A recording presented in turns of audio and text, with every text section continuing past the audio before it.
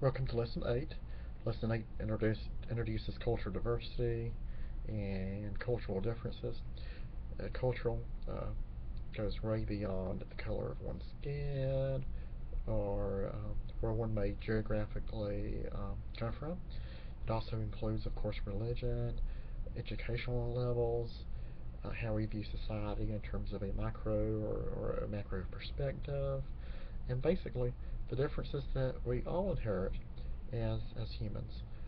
Many times, especially in this particular course and in our counseling courses, students frequently have a fear that um, they will not have the skills or the capacity to help other individuals that are not like themselves. Well, I would challenge those students to reframe that question and ask who is exactly like us. Because since we are all only human, we are different.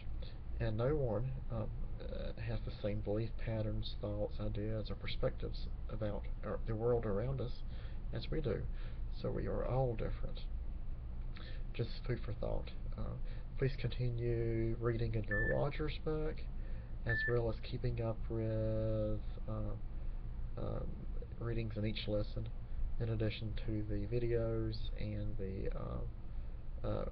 web links I provide within each lesson. Let me know if you need help. Take care.